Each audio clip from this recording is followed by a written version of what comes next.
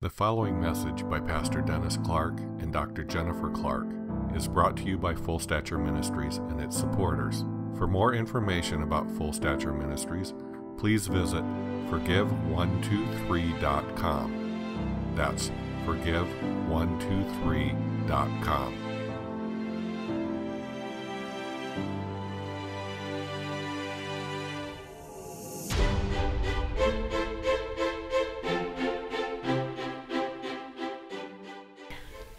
Well, good morning. This message has come directly out of what God has been speaking to me. And the title of the message is Walking in Light. And there are 4 points that we're going to be covering.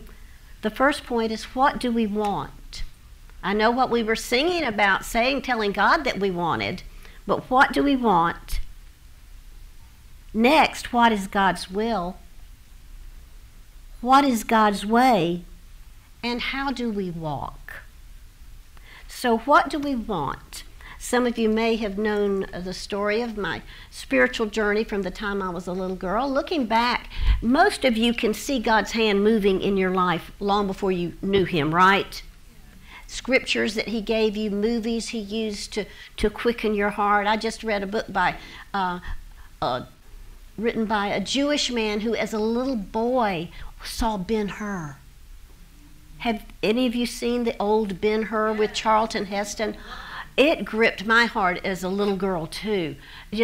I don't know about modern remakes, but that is an amazing movie. So if you can live stream it or something, I strongly suggest that. It made more of an impact on me than the Ten Commandments with Charlton Heston, which was also very good. But when I was growing up, God used several characters in movies and books that really touched my life. One was the Song of Bernadette, and it was a story of theology. Was kind of wrong, but anyway, a little girl who actually became the envy of nuns after she went in a convent because of her close relationship with the Lord and the experiences she had, and the presence of the Lord that she walked in. And it made me see that there is a realm that's far superior to the realm of the physical created universe. The next character, I bet a lot of you ladies read Jane Eyre or saw some of the movies Jane Eyre. Are you familiar with that? Well, I loved the book. None of the movies lived up to the book as far as I was concerned, but it wasn't Jane and later her love relationship with Mr. Rochester that thrilled my heart. It was the young girl in the orphanage, Helen Burns, and she was so close to the Lord that when the teacher stood her on a stool and mocked her and made her stand in front of the class, Jane asked her later, "How could you bear it?" And she said, "Oh, it's such a small thing. The teacher was just making my faults plain to me." And Jane was rebellious. Jane says, "Oh, I wouldn't have stood it," and all that. But just the life lived by this Helen Burns and her closeness to the Lord, and how little the things and even the chastisements of this world affected her. She lived, and in the book she died because she had tuberculosis, died in peace. And for years I kept the book by my bed, and I would just read that portion in the book over and over again. The other was Melanie Wilkes, and the way she lived as a Christian in Gone with the Wind. This was long before I ever heard the gospel, but just a transformed life. A changed life, a life that's clearly not of this world. And then I got saved, and all that came back to me, to be changed like that, for it to be so obvious to everyone around that this one belongs to God, and have a life that spoke, a life that was a testimony. And soon after I was saved, the Lord gave me a scripture was one of those early things that happen only to baby Christians, because I didn't know there was such a thing as a concordance and you could look up scripture verses. But somewhere I had heard, somehow I had heard, and you will seek me and find me when you search for me with all your heart. And that is my heart for him. It became my life scripture, my railroad track scripture. And so I was asking the Lord, how do I find that verse in the Bible? And I went and got in the car and turned on the radio to a Christian radio station, and the speaker was speaking about that verse. So, and then later I learned you could look things up in a concordance. And the other verse, that was Jeremiah 29:13 through 14a, because 14 says, I will be found by you. And Psalm 27:8, David, speaking to the Lord, saying, when you said, seek my face, my heart said to you, your face, Lord, I will seek.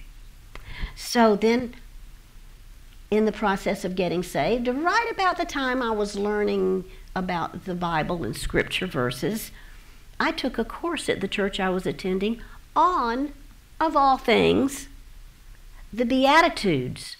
Now, I was told that my life changed so much just from the initial salvation experience that the word of it got all the way to friends, former friends who lived in Texas, how much I had changed.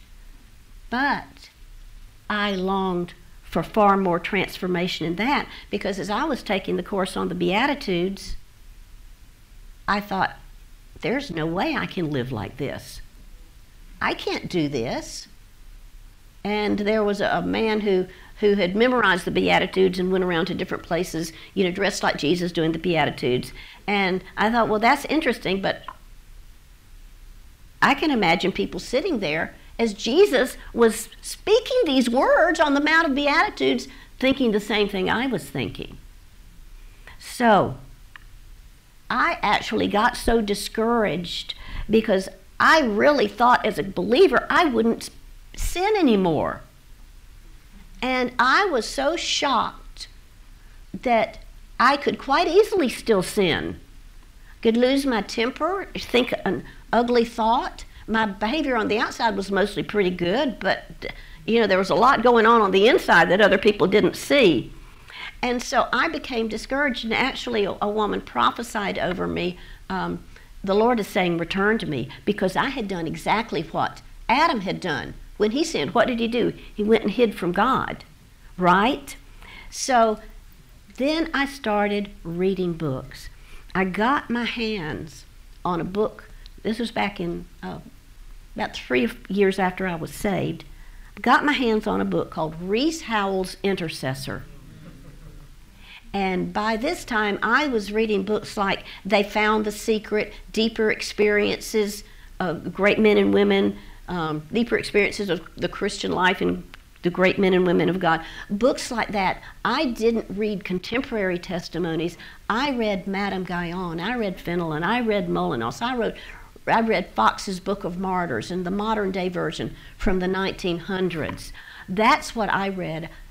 And I discovered people like Watchman Nee's books and all that. I would go sit in the Christian bookstore and probably needed a couple of entirely new bookshelves because of the books that got in my hand. It's so hungry for God.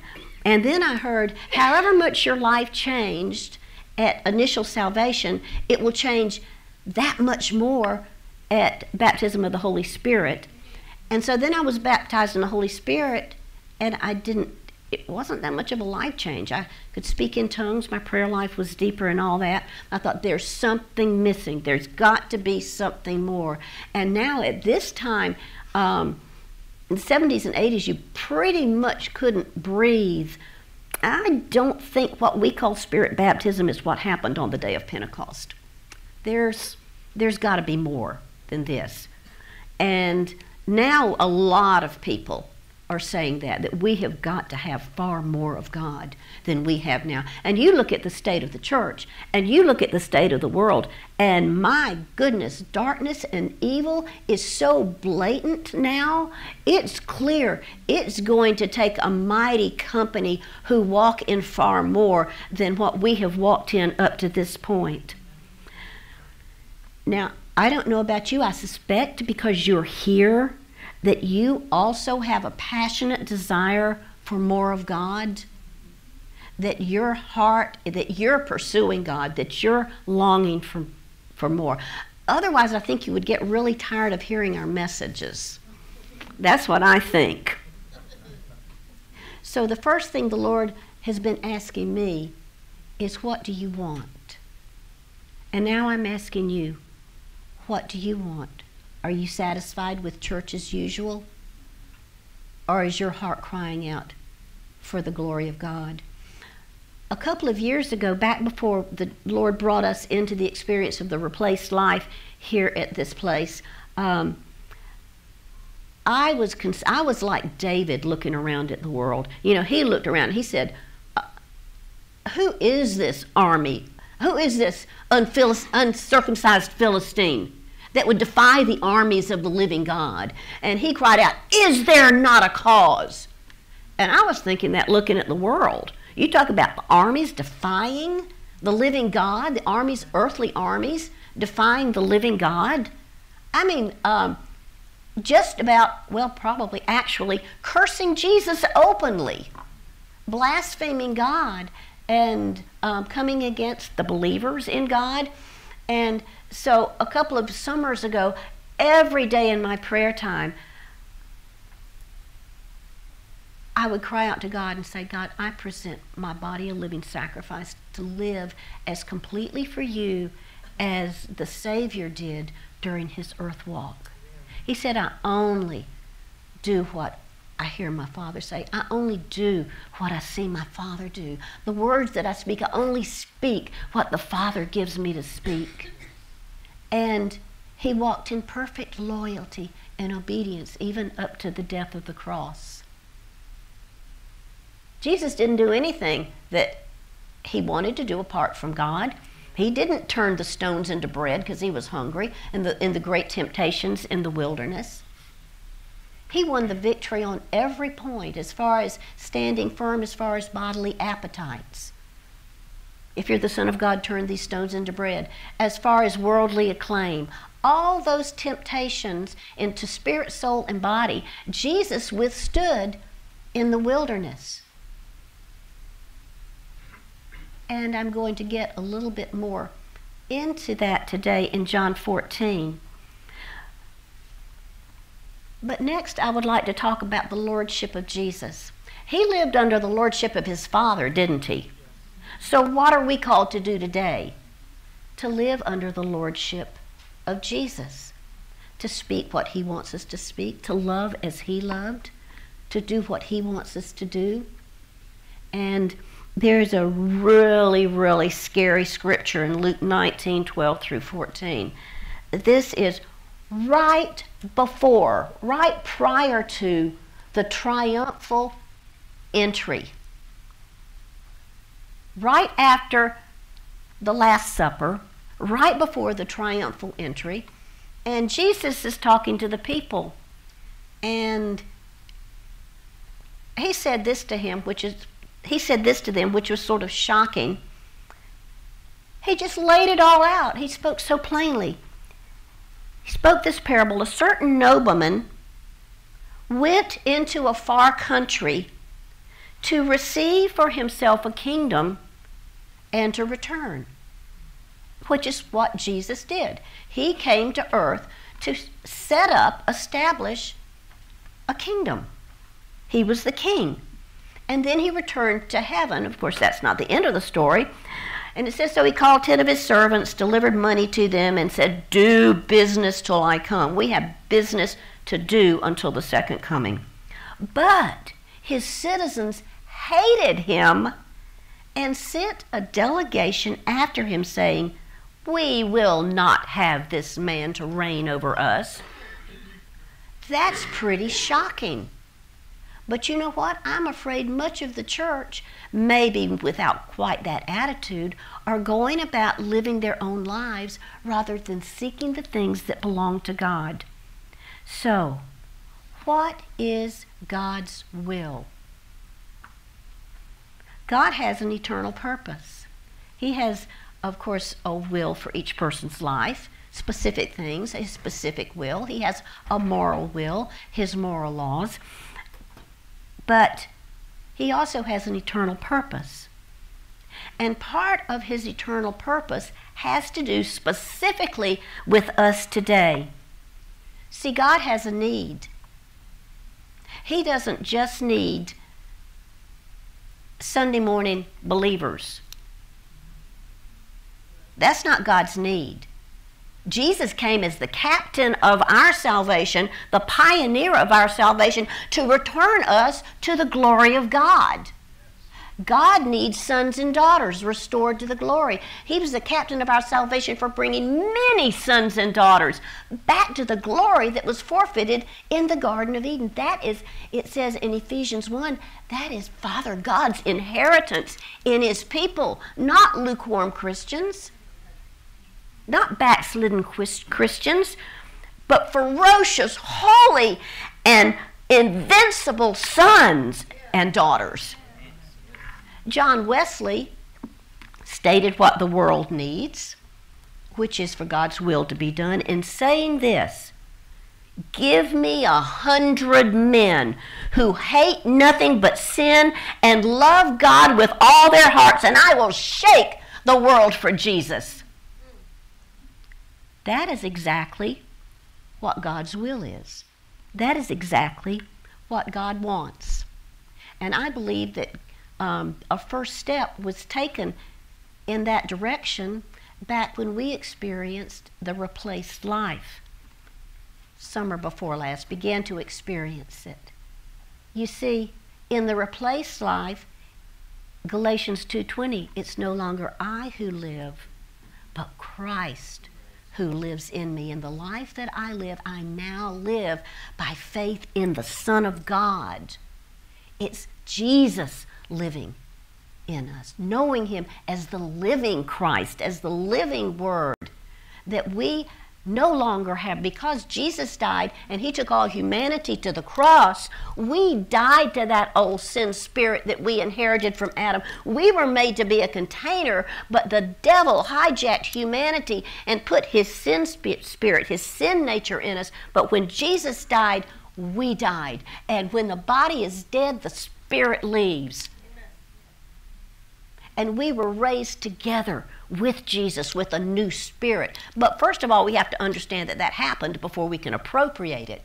So I would say the majority of the people attending this church have appropriated that. And moreover, we learned that unlike the Second Great Awakening, where people just listened to people talk, and some people got it and some people didn't, we discovered that it's impartable through laying on of hands to bring people into that experience once they've heard the truth. So, and then we had somebody well known said, I have been in this little church and I felt something I have never felt before in my Christian life. I felt holiness. Some people attending a conference came looking. They said, there's some holiness in this building. And they came looking until they found this room where the holiness lingered. Because you see, God says, be holy for I am holy. Well, be like me. When I first got saved and I took that course on Beatitudes, I thought, I can't do that. No, but he can. He is made unto us holiness or sanctification. He becomes holiness in us. And what do we do then? We surrender to him and let Jesus be Jesus in us. We don't try to live the Christian life. We yield and allow him to live his life through us. What a way to live. It has just transformed my life. And of course, Dennis and I have loved God so much, and we've always been close to God, but just the difference it's made in our day-to-day living is wonderful. Now, around the year 2000, the Lord took Bob Jones in a vision to Satan's trophy room. There he saw all the precious things that the enemy has stolen from the church, but the most treasured thing of all, the most treasured object in the enemy's possession, was the banner of holiness. The banner of holiness. Do you know, in Christ is the only ground we have where the enemy cannot touch us? If we sin, when we sin and don't repent, if we sin and let that sin remain in our lives, the enemy has access to us. That's why we've stressed forgiveness so much, and toxic emotions, which are from the enemy's kingdom. Those are flags the enemy has planted in your heart, and it's our sin if we don't deal with them through forgiveness. A wonderful, amazing, marvelous gift of forgiveness that's always there when we yield to Jesus, and he does the forgiving. Of all the things stolen from the church, Bob saw that this was the most significant. And we look at scriptures, Leviticus 19:2, "You shall be holy, for I, the Lord, am holy." Why? Why does he want us to live holy lives? Because he wants to reclaim us from the kingdom of the enemy. He wants to tell us how to be free from the warfare, how to not allow the enemy to touch our lives. And this same verse was not just Old Testament, 1 Peter 1:5-6. "But as he who called you, Jesus, is holy, you also be holy in all your conduct, because it's written, 'Be holy, for I am holy.'" And Hebrews 12:14-15 says, "Pursue peace with all people," which is a forgiveness lifestyle, "and pursue peace with all men, and holiness, without which no one will see the Lord."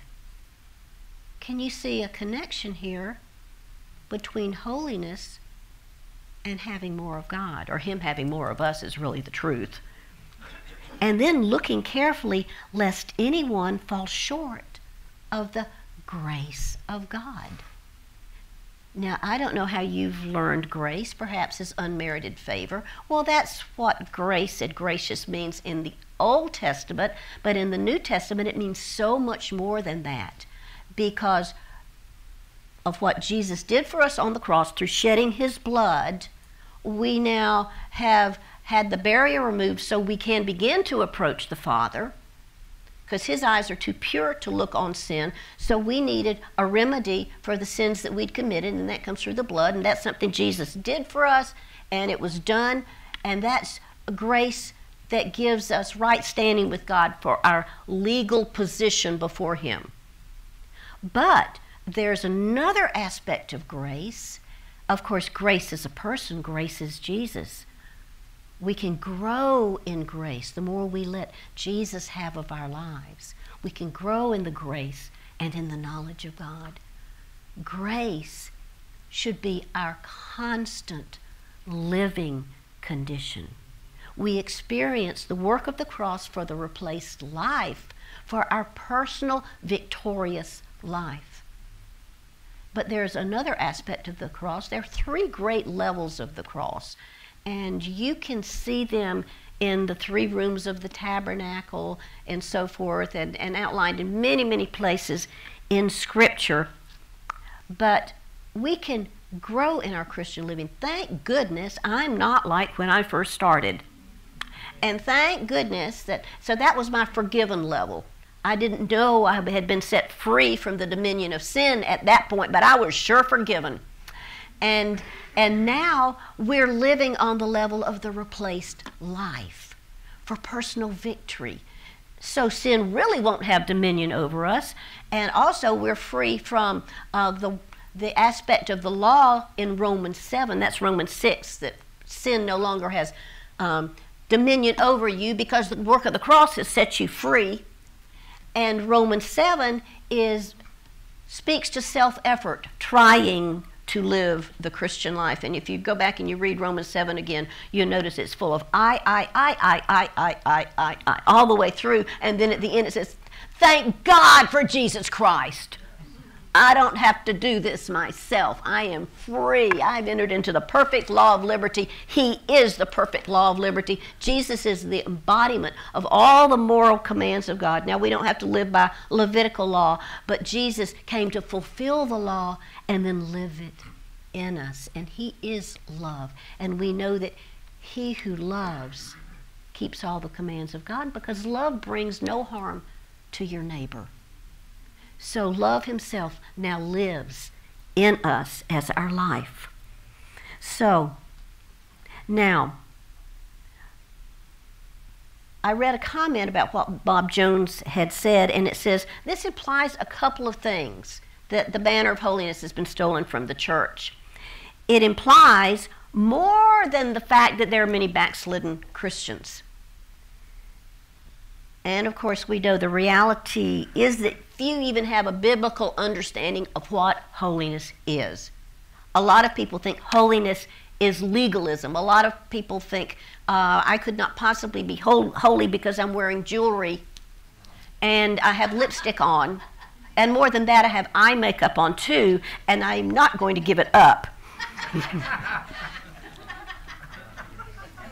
So holiness is not dressing plainly and going without jewelry and makeup and paying attention to certain social sins that are bad, so you don't do those. And that's what the holiness movement devolved into after the Second Great Awakening, unfortunately. Holiness, by the way, is going to be a primary characteristic defining God's people in the last days. Now, that's the first hidden message in this, that it's not just that people have backslidden, it's that people really don't know what true holiness is. The second hidden message is that true holiness will be the devil's undoing. Because God, when God has worked his Holy Son in us, the enemy cannot touch us, but we can sure touch him. Now, I want you to picture for holiness the throne room of God with the cherubim and seraphim crying out day and night, holy, holy, holy. Holiness is the unique and defining characteristic of God himself. We're told his eyes are so pure he cannot look at sin. That's why he needed to send his son Jesus for his blood to cover our sins, which opened up a way back to Father God for us. Now, the throne room of God in heaven is the nerve center, the power generator from which the universe was created and now sustained. Holiness is the supreme and spiritual nature of God himself. What did Isaiah do in Isaiah 6 when he was caught up before the throne of God? He fell on his face and he said, woe is me, I am undone. My lips are unclean and I live in the midst of an unclean people. And so what did God do? God purged him. God cleansed him and then sent him back with a greater message than he'd had before. That's what God is going to do to a large company in our day. He's going to take us and he's going to cleanse us and he's going to send us out to the world to do what the church is powerless to do now. That's why God needs his army on earth. Now, holiness cannot flow in and through our lives until we know that we're properly connected to the Holy One in us. We now live in union with the one who is holiness in us. God is preparing a mighty army. He's raising up his holy ones because only they can stand when the world needs them the most. Now these holy ones are going to walk in the powers of the age to come. Look that up. We're going to taste the beginning of the coming of the kingdom of God on earth, because the age is shifting now, and we're transitioning into the very beginning stages of a brand new age. Hebrews 6:5, those who have tasted the powers of the age to come. These holy ones will see the dawn of the kingdom of God in a way possible to no other generations. These holy ones will have an understanding of not just salvation, but the fullness of salvation and being filled with the fullness of God. Ephesians chapter 3. They will love God more passionately, deeply, and completely than any other previous generation. This is the final generation. I really believe that those of us who are older are connecting with the millennials and Generation Zers or centennials or whatever they're going to be called, and the younger generations, and we're going to link arms and come together in a mighty generation like that which the Lord has never, what the earth has never seen, like what the Lord has never produced on earth. And we are going to cry out in the Spirit and the bride say come. There's going to be a bride's revival, because this company, this army is a bride before it's an army. In this final generation, multitudes are going to arise from every nation. They're going to arise as God's holy one. The ones Daniel talks about, the ones who will do great exploits in the days to come. And we're going to see the nation shift, and we're going to see the power of God released, and we're going to be the ones who are going to walk in the greater works, because we will know the great one. It is God's will for us to walk in God's love, God's holiness, God's power, and God's glory. Now in the Bible, in the book of Genesis, and I really never understood this until recently. You know, we know about theophanies and angels coming and people having visions and things happening. Do you know in the wording of the Old Testament that was actually Father God himself who visited man, formed Adam, breathed into him the breath of life, and it was Father God, Yahweh, who walked in the garden in the cool of the day with Adam and Eve. Glory is a defining characteristic of the manifest presence of God. There's holiness, but the expression of God the Father is his glory. That's why in the tabernacle, you don't see the glory in the outer court. You don't see the glory in the holy place where there's the lampstand, the censer, and the table of showbread, but you have the glory in the Holy of Holies. You have the glory in the Holy of Holies. Now this is amazing to me too, because where else do we see God the Father meeting with man? On Mount Sinai. And Moses said, show me your glory. Well, if you see God's glory, you're seeing the Father. And God put Moses in the cleft of the rock and covered it with his hand, and he caused all his goodness and his glory to pass by Moses. Now that's pretty awesome. All Israel said, oh, we don't want any of that. That's pretty scary. And so they said, you go up and be with God and be in the glory and all that, but we'll wait down here and hear what you have to say. But you know, what really gripped me in learning that was God the Father who came down in Genesis in the Garden of Eden.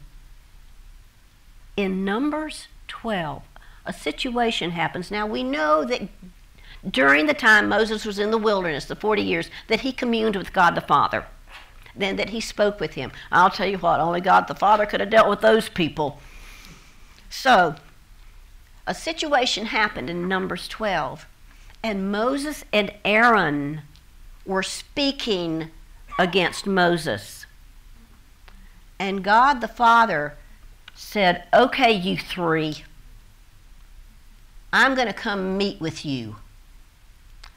And he said, you know, I've spoken to prophets and visions and dreams and other ways, but with Moses, But with Moses, I speak to him face to face as a man speaks to another man. How dare you speak against my Moses? And of course, we know that Miriam was immediately stricken with leprosy. But that was God the Father. Now, he was wrapped in the cloud, but that was God the Father.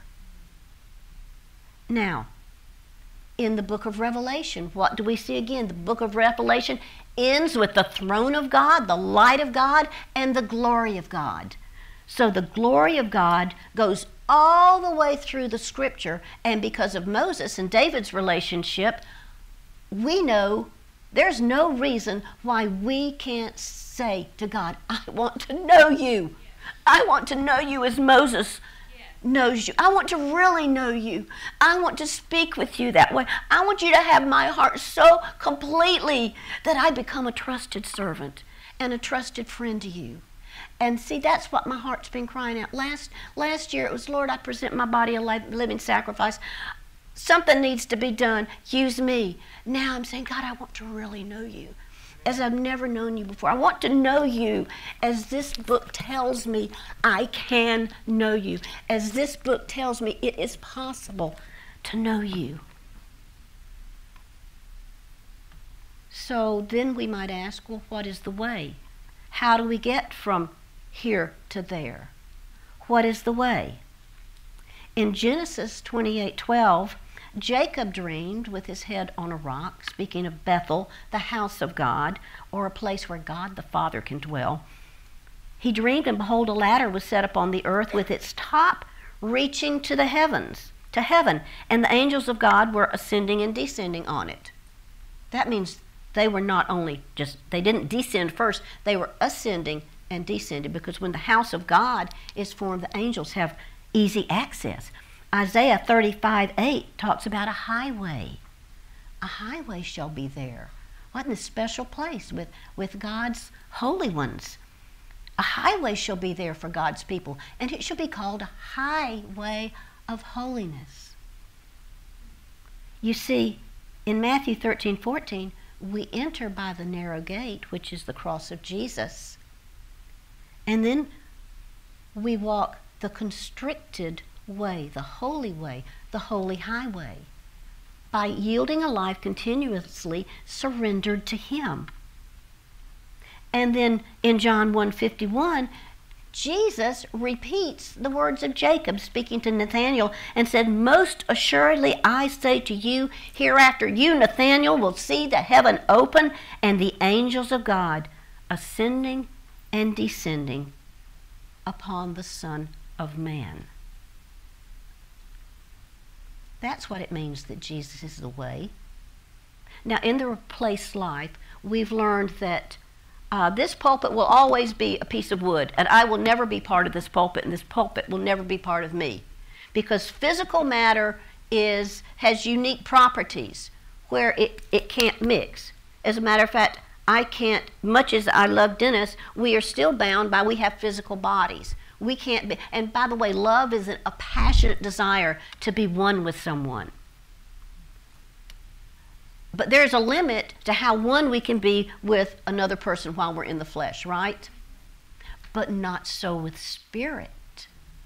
Not spirit interpenetrates. Spirit mingles with spirit. That we're God indwelt. He who is joined to the Lord is one spirit with him. So we're joined to the Lord. As a matter of fact, we already have the glory and light and life of God in fullness within us. But the barrier to that is on our part. And our knowledge, our entering in what Jesus has provided, and how we walk, what we want. Do we want him? He won't reveal himself to someone who doesn't want him. Now, the way. I want to share something with you, just a little bit aside, maybe a little bit off message slightly, but go back and read the Gospel of Matthew with this knowledge. You see, every other place in the Bible it talks about the kingdom of God. Why does in Matthew it say the kingdom of heaven? Read it this way. the kingdom of the heavens. Now, what does that mean? The kingdom of God, let me get my scriptures in case I want scriptures. The kingdom of God includes all of God's realm and his workings from eternity past to the new heaven and the new earth in eternity future. Now, in the kingdom of God, we have several different dealings of God with mankind. We have the dealings, the dispensation before Moses, from creation of Adam to the Ten Commandments. Adam to Moses, kingdom of God. And then we move into Moses to John the Baptist, which is the nation of Israel in relationship to God and his kingdom, right? Something new happens when the king announces that the kingdom of the heavens has drawn near to you. Because see, God no longer, with Jesus, God no longer dwelt just in a temple. His glory, all of a sudden, when Jesus died and the veil in the temple was rent, and all of a sudden on the day of Pentecost, you have all these wild believers who now had the glory in them. They became temples. They became dispensers of the glory. The reality of the kingdom of the heavens was revealed to them, and they lived in that reality. The church, the real Christians, the overcomers, the kingdom of the heavens. The kingdom of the heavens has drawn near. The reality of the kingdom of the heavens, the appearance of the kingdom of the heavens spreading in bodily form through believers all over the earth and turning the world of that day upside down. Now, the kingdom of the heavens will also be prominent during the millennial reign of Jesus. Right, the kingdom of the heavens will be manifested in a way after the second coming that will be most powerful of all. That's the culmination of the kingdom age, or the kingdom of the heavens age. But then we know that eternity future will go on, the kingdom of the heavens. So what does this king come announcing? What does he tell us? Well, first of all, he tells us things like what his citizens are going to be like. And the first quality of citizens of the kingdom of the heavens, Matthew 5:3, blessed are the poor in spirit, for theirs is the kingdom of the heavens. Now, what does this mean? We didn't grasp our spirit. We didn't grasp our nature that we had before we were saved. We did not hold it precious. We did not hold it dear. We willingly come to the cross and surrender and say, Jesus, when you died, I died. I want nothing of me. I surrender fully to you. Live your life fully through me. Everything I had before I count as rubbish, Paul said. Poor in spirit.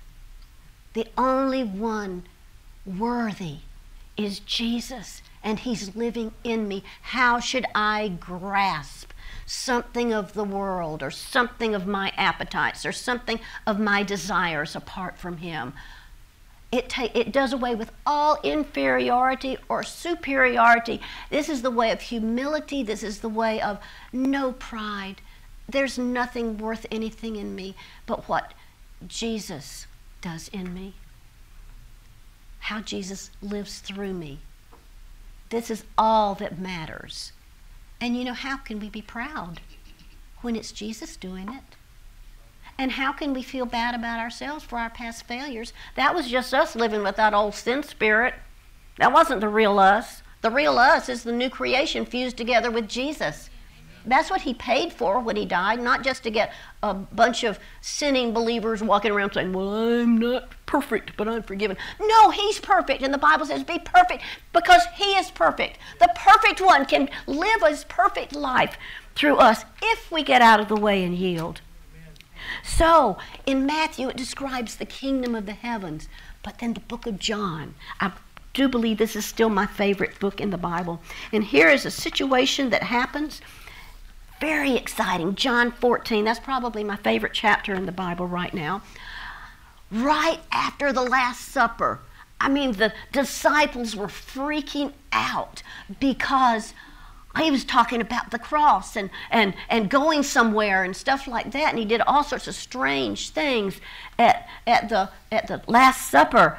And then, so they've just gone through this. But Jesus is so thrilled he can finally lay it all out for them. And he says, let not your heart be troubled. Don't be concerned about the things you've heard and where you're going to go in a few days. Let not your heart be troubled. You believe in God, believe also in me. And then he goes through perhaps one of the most misunderstood scriptures in all the Bible. In my Father's house are many mansions. He's saying the Israelites understood that Father's house was the Holy of Holies. He's saying there's room for all my children to have a part of the Holy of Holies. He's saying, okay, I'm coming to take you back from where you started in Genesis. I'm taking you back to the Father now. I go to prepare a place for you. And in a few days, I'm going to come back. And because you're joined to me in the Spirit, when you're going to experience my resurrection, you're going to experience my ascension. You're going to experience my seating with my Father together in the throne room in heaven. You're going to be seated in heavenly places in the Spirit in me. He says, I go to prepare a place for you, and I will come again and receive you to myself, that where I am, you may be also. And then we have, then Jesus says, I am the way. I'm the way. I'm the way. It's in the Spirit that all this is going to happen. You joined with my Spirit, and all these things that I've experienced, you're going to experience too. And then Jesus explained he was taking him to the Father, and Philip said, oh, why don't you show us the Father? Really? I mean, after 3 years, they were really pretty dense. And so Jesus says to Philip, do you not believe that I'm in the Father and the Father in me? Our spirits are joined. The words I speak, I do not speak on my own authority, and the Father who dwells in me does the works. He does the mighty miracles. It's the Father in me, because that's the place of authority and power, is the throne of God. And he says, believe me that I'm in the Father and the Father in me, or else believe for the work's sake, if you're kind of dense on that one. And then he says, most assuredly I say that he who believes in me, greater work shall he do, because I go to the Father. And the sentence stops there, but the thought doesn't, because I go to the Father and I'm taking you to the Father, and the Father is going to work mighty works through you. And then he says, you will know that I'm in the Father and you in me and I in you. All this is all just mixed up and mingled together. And then he says that he who has my commandments and keeps them, it is he who loves me. Speaking here of the moral commandments and the words of Jesus. And he who loves me will be loved by my Father, and I will love him and manifest myself to him. And then verse 23, and we will come, we, my Father and I, we will come to him and make our home with him. That's the way. And a few short days later, he breathed resurrection life into them, and then the Holy Spirit came to them. They were baptized or filled with the fullness of God that Ephesians 3 talks about. Here's something beautiful as far as the way. You know we're called living stones, right? The Bible calls us living stones. That means we are God's building material.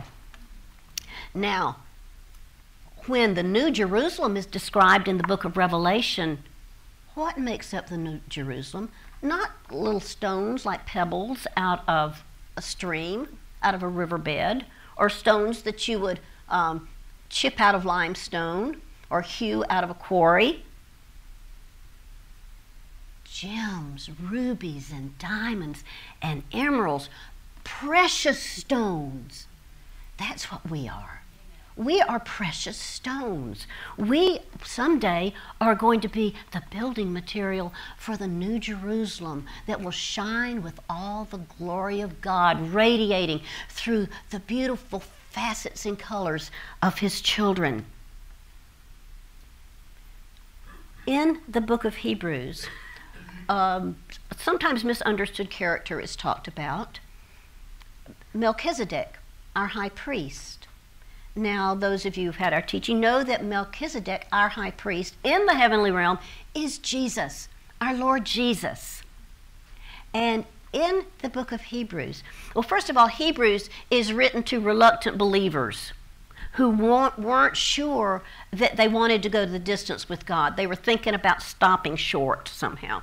And so this is an encouragement for them to move forward to the place of God's throne, to the throne of grace, which we also know is the throne of God spoken about in the book of Revelation. And we have come not to the outer court of the tabernacle or temple, not to the holy of place, but we have come into the holy of holies in the heavenly realm where God the Father dwells. Well, in the tabernacle and in the temple, the high priest would go into the Holy of Holies once a year. And of course, he'd have the linen garments, and he'd have the breastplate, and on his shoulders, he had precious stones that had engraved all the names of the children of Israel. And on his heart, on his breast, he had the stones on which were engraved the 12 tribes of Israel. When our high priest today goes into the Holy of Holies, into the presence of our Father, he bears us on his heart, speaking of love, and on his shoulders, speaking of strength. He is the way. He takes us there. In him, we go there. In him, we are there as our great high priest. Heaven is not a place we're going to someday. It's a spiritual life we're connected to right now. Now, what God has been speaking to me is the very title of this message, which is Walking in the Light. Now, in the replaced life, we know Jesus lives his life in me and as me. But walk is a metaphor for our Christian living. And so, what is our Christian living supposed to produce? We live in conscious inner union with Jesus. However, we still have a world filled with temptation and sin and enticements. Is this not correct?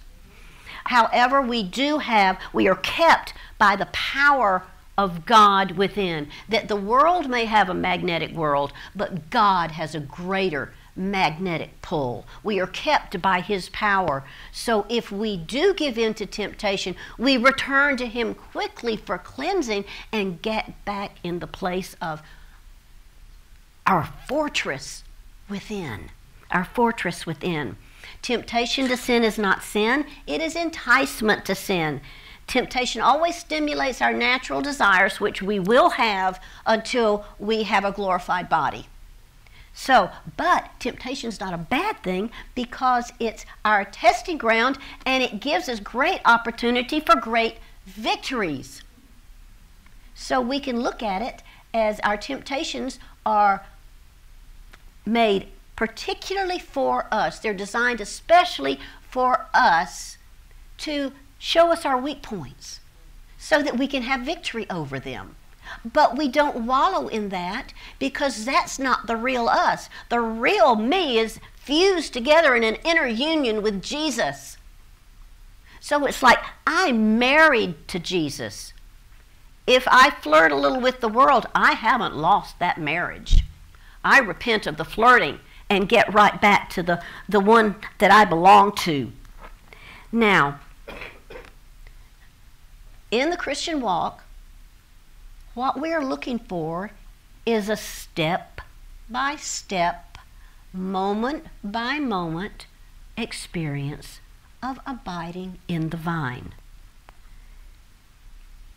Because life is a daily combat with great need for daily conquest, the New Testament has a lot to say about a believer's daily walk.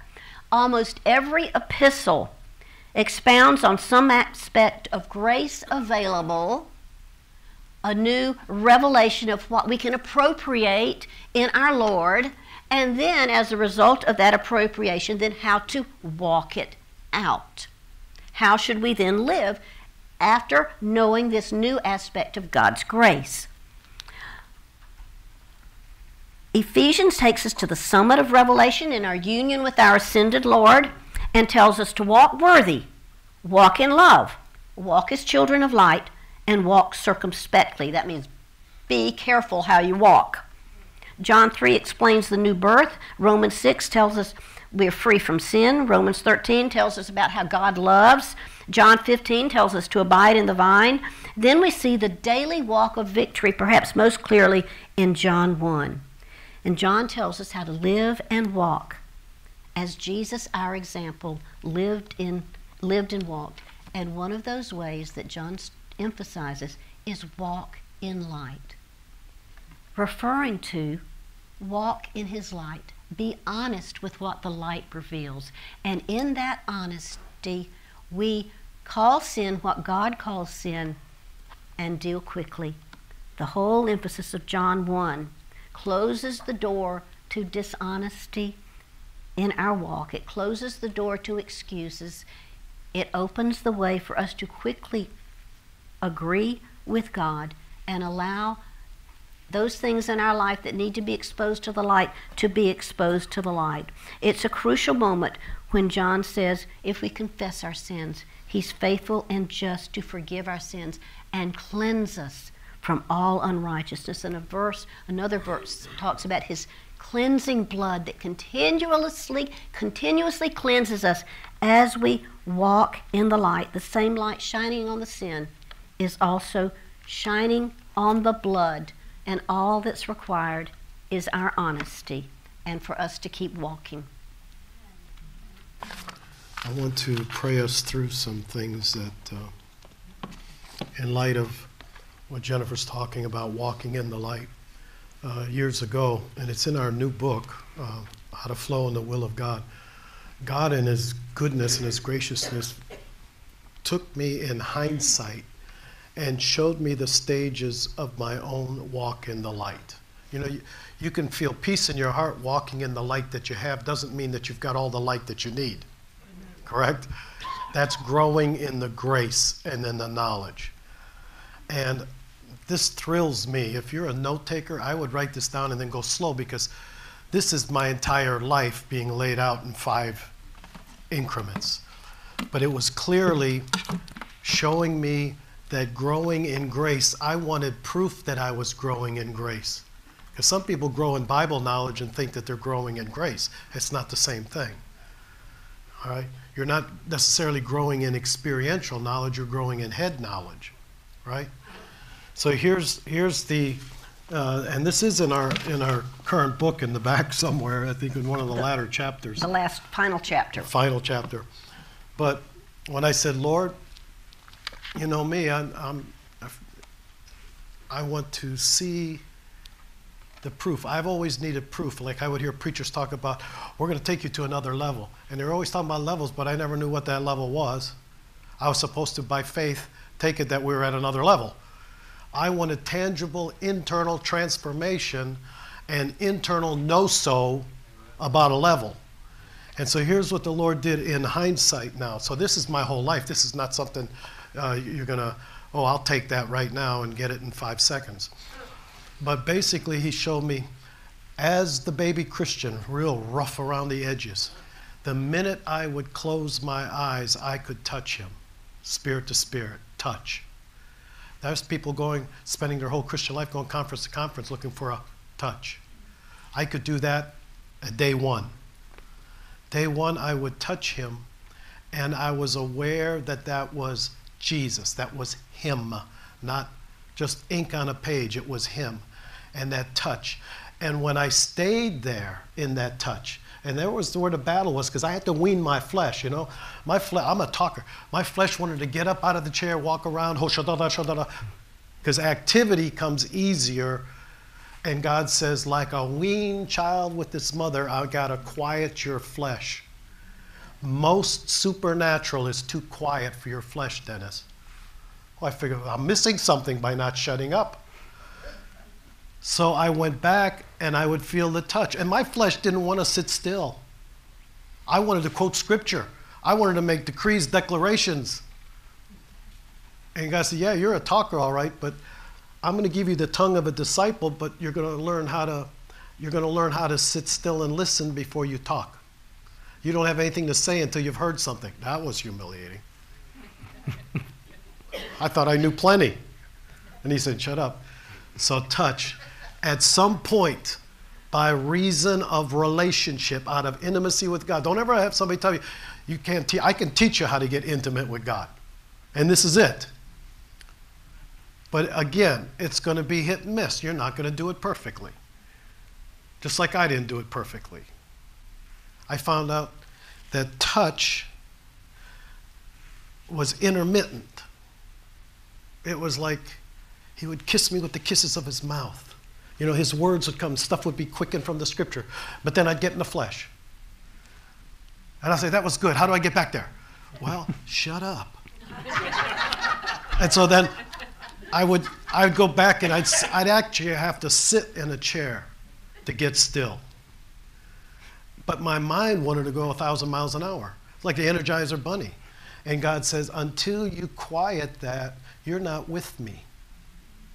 Like a weaned child with his mother, I had to quiet my soul within.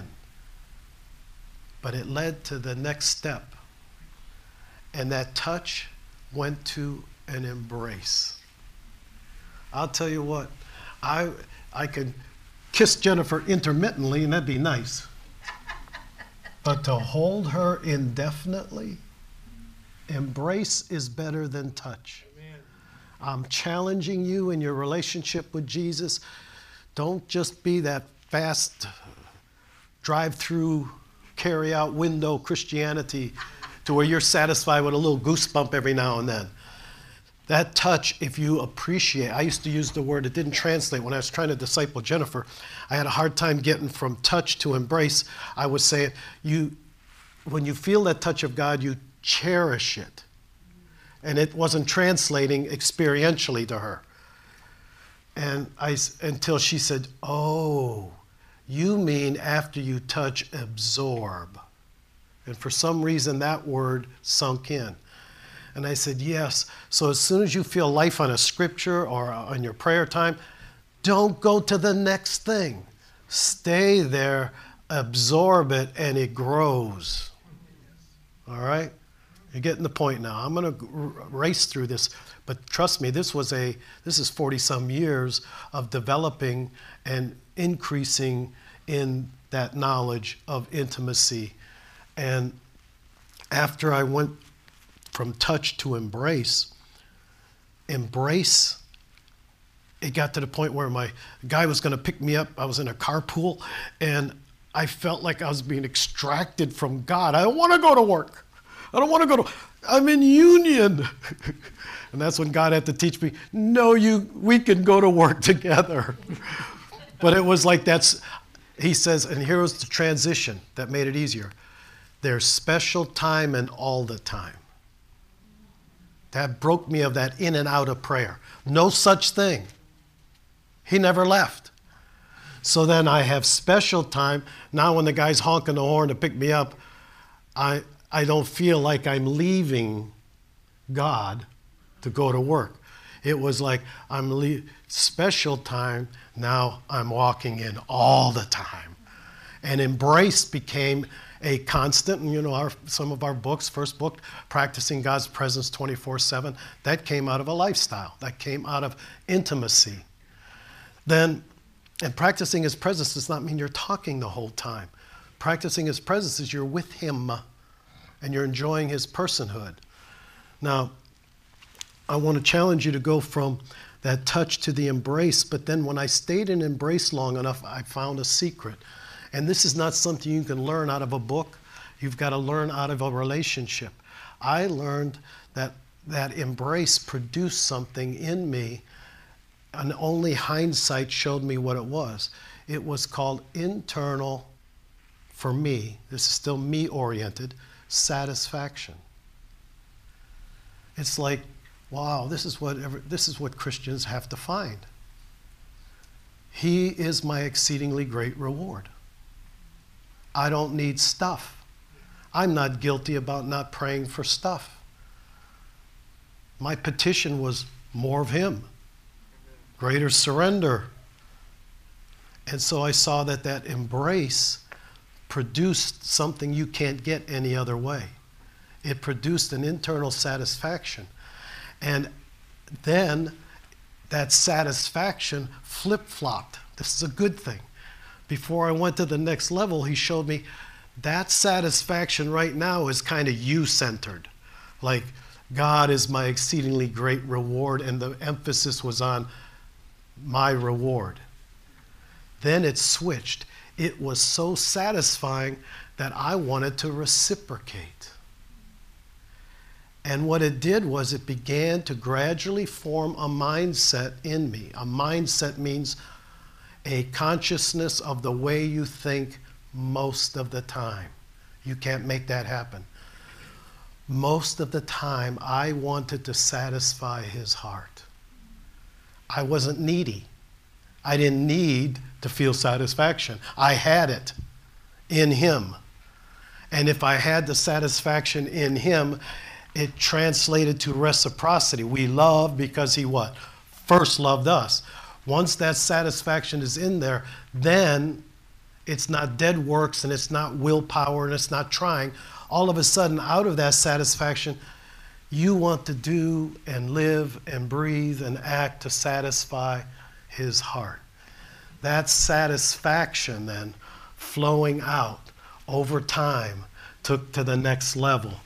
That satisfaction pointed to how to love properly out of what the Scripture calls abounding love. Let your love abound. Now listen to this. In that Scripture, and this is what the Lord used, that one Scripture, He says, out of that satisfaction that's overflowing out of you, which is a proper world emphasis, others. See, that's a key turn, because most of Christianity can stay your whole Christian life, me, myself, and I. Others-oriented satisfaction flowing out, abounding love, overflowing in real knowledge and all discernment. That means experiential knowledge of me. You're experiencing me because I'm doing it through you.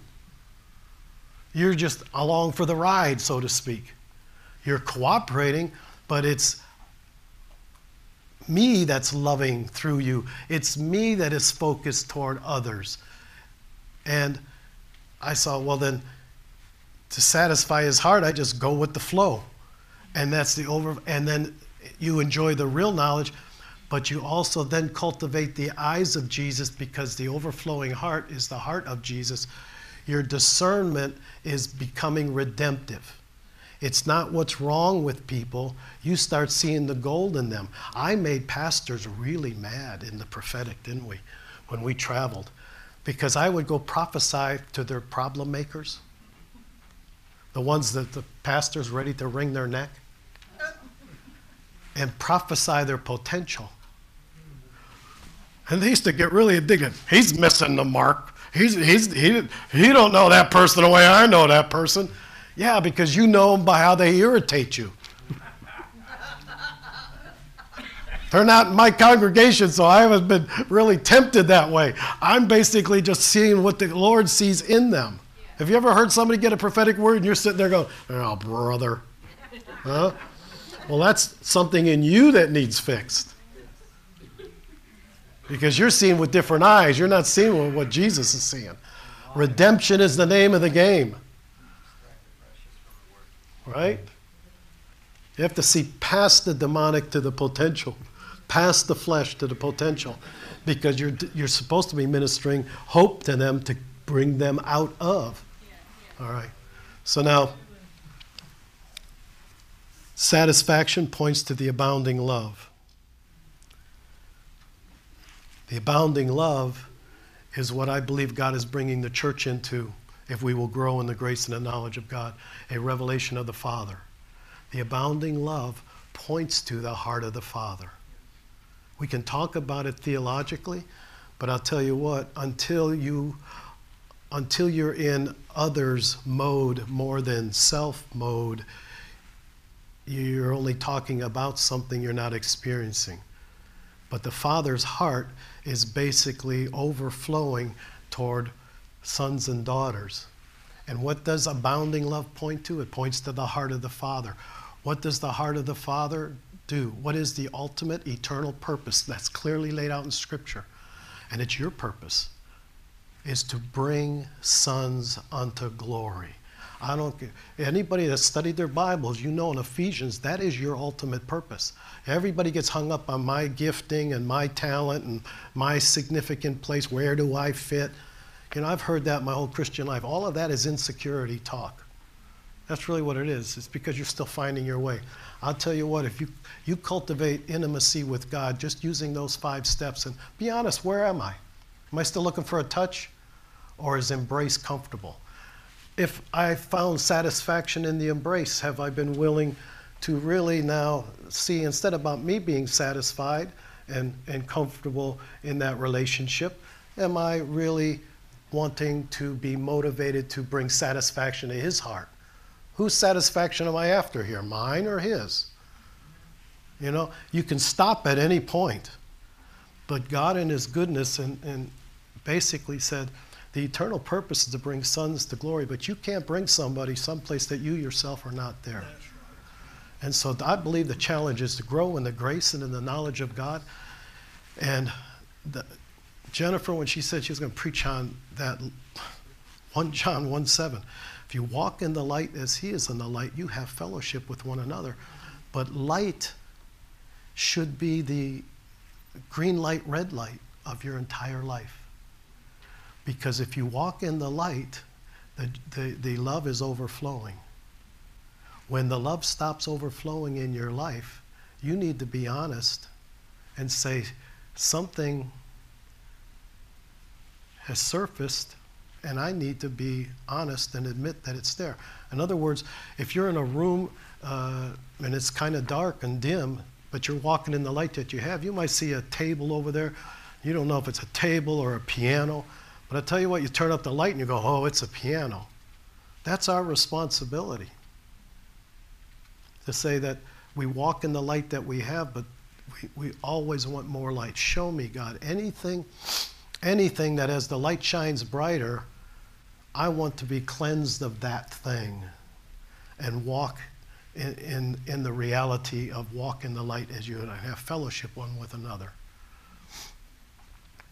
And there's no room for deception there. It says if you say you have no sin, you're a liar. Because nobody's arrived yet. And you walk in the light that you have, but it doesn't mean you don't need more light. None of us are there yet. So, but it was fitting and proper for him in all things that he would bring many sons to glory. And he was made the captain of our salvation, perfect through suffering.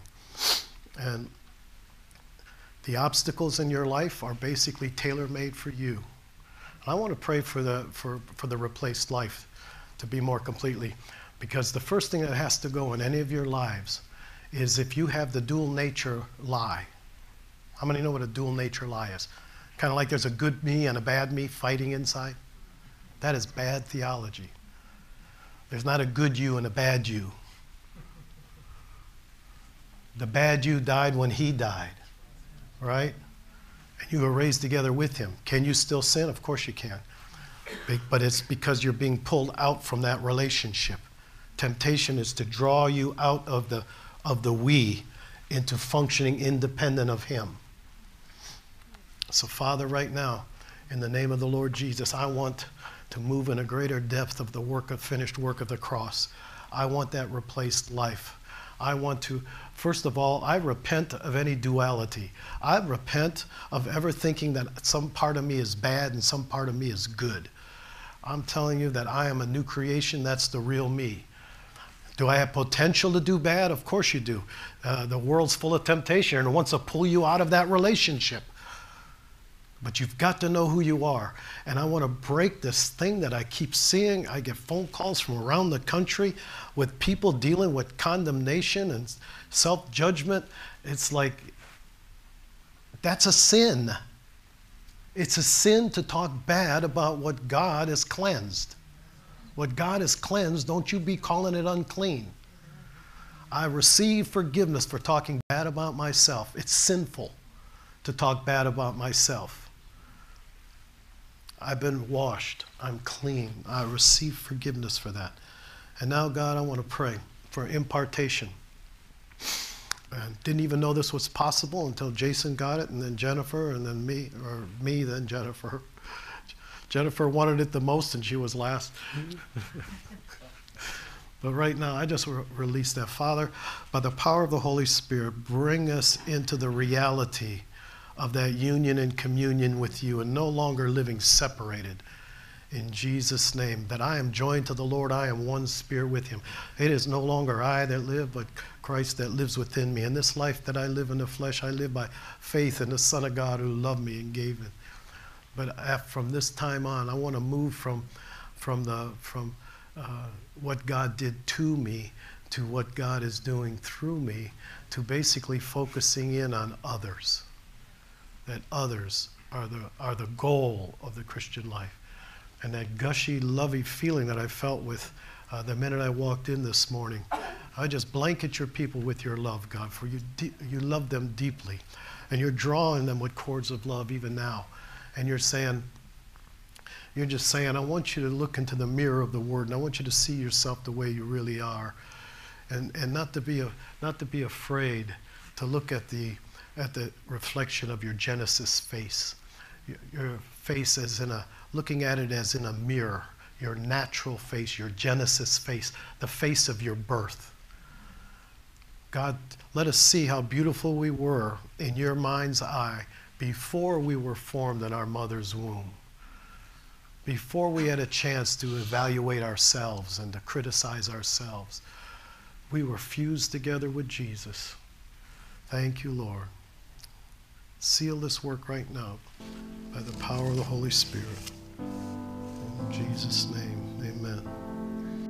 You've been listening to Pastor Dennis Clark and Dr. Jennifer Clark of Full Stature Ministries at Forgive123.com. Full Stature Ministries reserve all copyright protections under applicable law. Our copyright policy is available at our website, Forgive123.com. For more information about Full Stature Ministries and additional life-transforming materials, please visit Forgive123.com. Did you know that we have an online school available? Hi, I'm Pastor Jason Clark. We invite you to join our international community of almost 1,000 students currently enrolled in a school like no other.